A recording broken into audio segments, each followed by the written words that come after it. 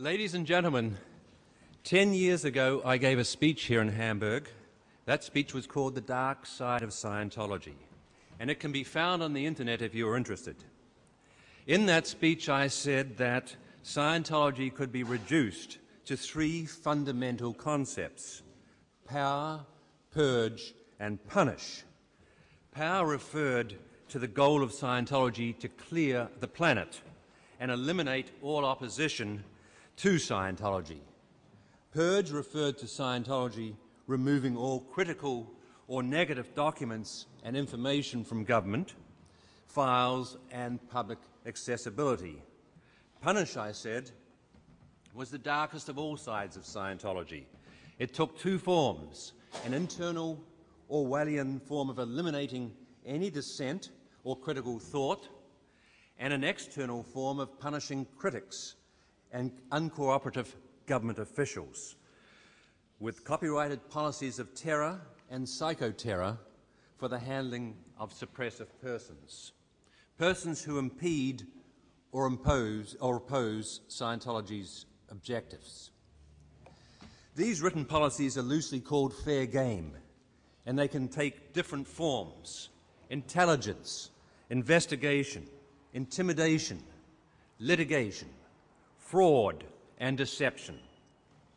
These 6 forms of Scientology fair game are the principal means with which the Scientology enterprise uses and exploits the United States system of law for its own ends. The Church of Scientology has a well-deserved reputation for being the most fearsome and intimidating litigant in America. Many lawyers are willing to deal with hardball litigation tactics, but few are willing to confront criminal tactics: public corruption, bribery, blackmail, extortion, perjury, obstruction of justice, fraud, false claims, lying, defamation, deception, intimidation, and psychoterror. All of these things are well documented as being the regular litigation tactics of the Church of Scientology, its lawyers, and its private investigators. The fraud starts with the deceitful claim that it is simply a misunderstood, peaceful, ethical religion. However, only Scientology's conduct and not its science fiction, space opera beliefs is relevant to my opinions being expressed here today. Scientology's well-documented criminal conduct demonstrates that its religiosity is merely a public relations facade and fraud, along with many other false front tentacles, such as WISE, the World Institute of Scientology Enterprises, Anon, the drug front, Applied Scholastics, the educational front. The written policies and records of Scientology demonstrate that it really seeks global, totalitarian, political domination. One Scientology document classifies all governments as suppressive persons, to be utterly destroyed and eliminated quietly and without sorrow. In 1960, Scientology issued the Special Zone Plan, the Scientologists' role in life. Scientologists who are not on church staff are ordered to achieve influence in the society at large by taking positions next to the high and mighty. Quote, "Don't bother to get elected. Get a job on the secretarial staff or the bodyguard," close quote. For example, Scientologist John Danielson was Chief of Staff to President George W. Bush's former Secretary of Education, Rod Page.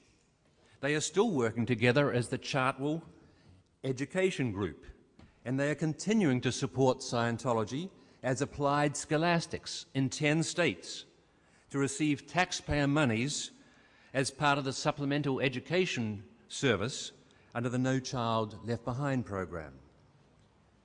Bruce Wiseman, the president of Scientology's anti-psychiatry group, the Citizens Commission for Human Rights, or CCHR, is also the treasurer of the National Foundation for Women Legislators.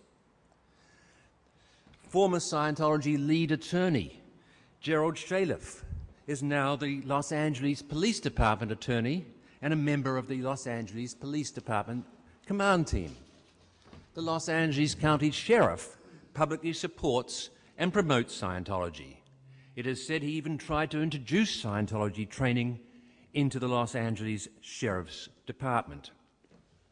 The assistant city attorney in Los Angeles, in charge of ensuring the Los Angeles Police Department does not engage in any racketeering conduct, ironically, is a Scientologist, married to OSA legal unit lawyer Ava Paquette, who works with Mr. Moxon.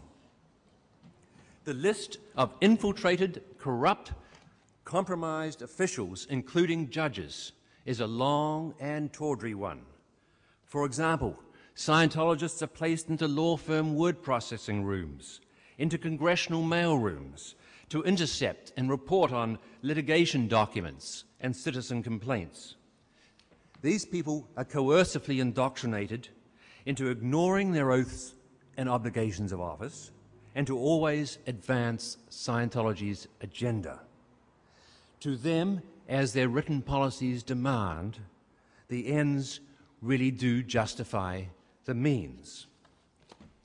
As you know, here in Europe, no democratic state can survive such pervasive criminal behavior.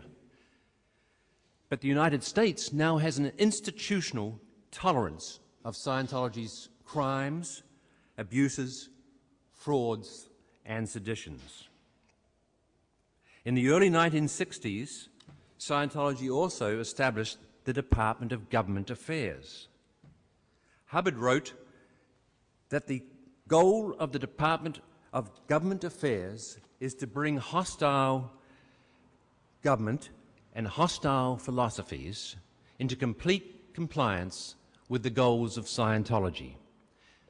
And I'm continuing to quote, "This is done by high-level control and in its absence by low-level ability to overwhelm, introvert such agencies, control such agencies," close quote.